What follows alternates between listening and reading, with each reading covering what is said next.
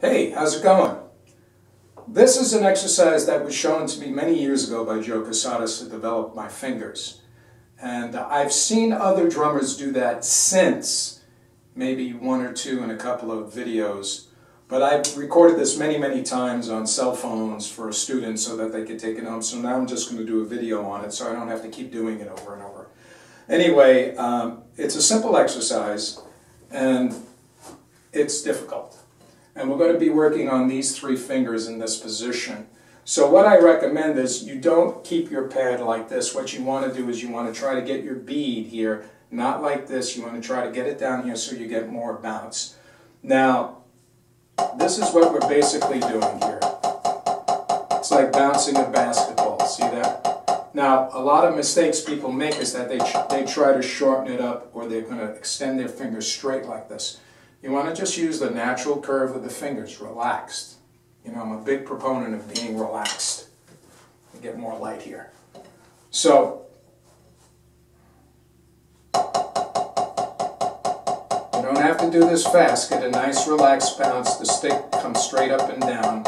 And then you switch to the middle finger, and then the ring finger. And then you're going to do all three. It's kind of hard to do the pinky in this position. There are other exercises for that. So what I had my students do is this, but I have them do it 4 bars of 16ths, and we count it like this. 1, 2, 3, 4, 2, 2, 3, 4, 3, and a 2, and a 3, and a 4, and a 4, and a 2, and a 4, and then switch 1, 2. Now that switch can be a little difficult, but the thing is, it's a timing issue and staying relaxed. So 4 bars of 16ths and then all three, the same thing. Now, if you're having trouble with this, there's an undercut. A lot of people do have this problem. So the undercut for this is you keep the hand in this position and holding the stick like that, and you just tap the stick. But listen. Nice and even. And again, the finger in this position, not tense like that.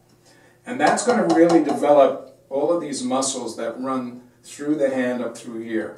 These two fingers are connected, so transitioning from here to here is difficult. So just work on it, you'll get it. If your weaker hand is the left hand, it may take more of this tapping to do that.